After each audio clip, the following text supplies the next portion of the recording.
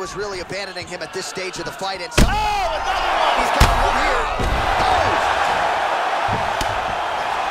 Oh, what a leg kick!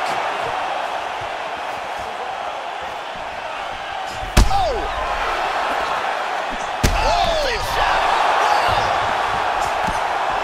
This fight is dangerously close to being stopped. Stunning jab. 60. Huge right hand. He's hanging on here, but he is in big, big trouble. Another knockdown! He tagged him. And just like that, the fight is over. Beautiful knockout. Landed a huge kick for the knockout.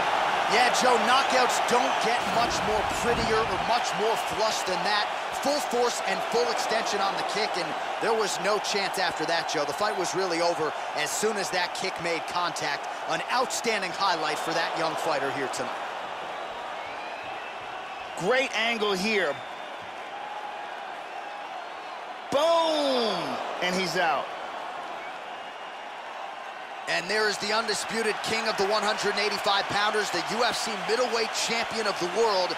And how about the knockout to get the job done tonight? We go back inside the octagon for the official decision. It resides with at 4 minutes, 26 seconds of round number 2. Declaring the winner by knockout, and still the undisputed UFC middleweight champion of the world, George St.